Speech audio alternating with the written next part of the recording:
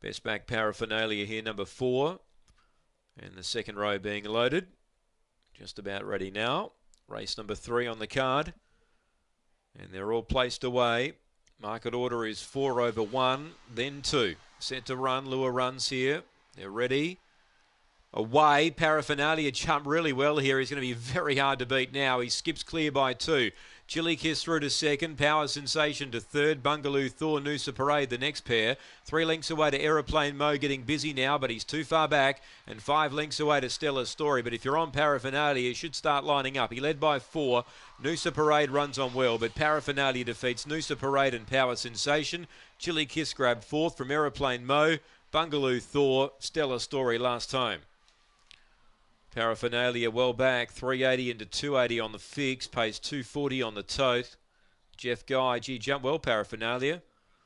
And if you knew he was going to jump like that, they weren't going to beat him. Noosa Parade second, number 6. And Power Sensation, number 7, third, 4, 6 and 7. 23.06 the run.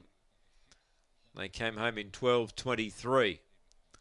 4, 6 and 7 are in the frame for the late mail there. Paraphernalia getting the money.